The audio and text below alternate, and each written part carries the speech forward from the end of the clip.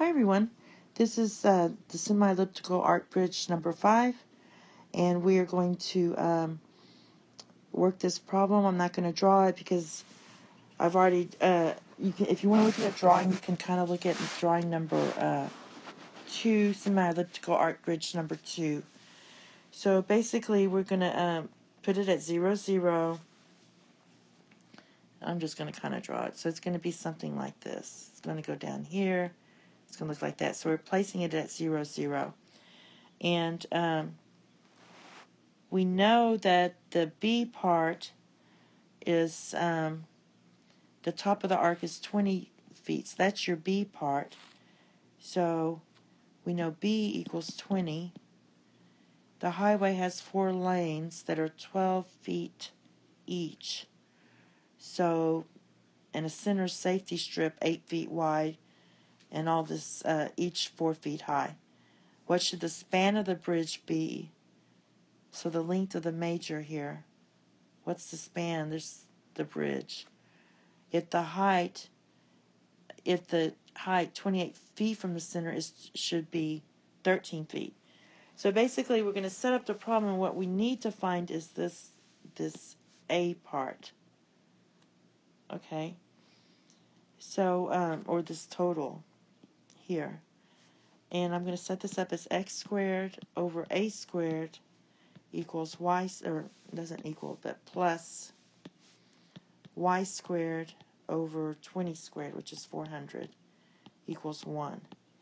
Now the height of the arc is 20 feet away from the center, so that's the x, and the height of the arc, that's 28 feet away, so that's from your left and right. It's 28, and the height is 13.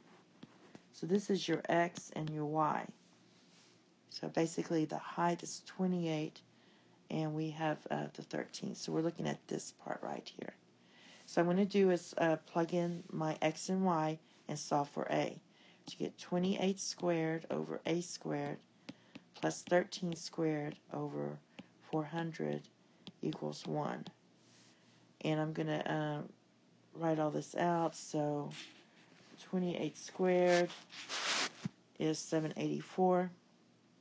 So you get 784 over a squared equals 1 minus 169 over 400.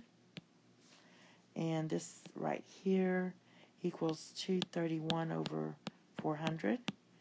And then you cross multiply, and you're going to get 2, I'm going to put it over here. Sorry, I'm running out of room.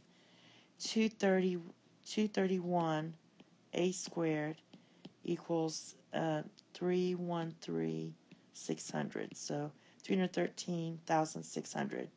So a squared, if you divide both sides by 231, you get 1357.576. So a is 36.843. All right. Now, so that is A. So this is A right here, which is 36.845. And you have to be careful because that's not what they're asking. They want to know what the span of the bridge is. The span. So we only did half the span. We only got that piece. So to get both pieces, we're going to multiply this by 2. So 2 times 36.845 is going to equal 73.69 feet. And that's all. Thank you and have a nice day. Bye-bye.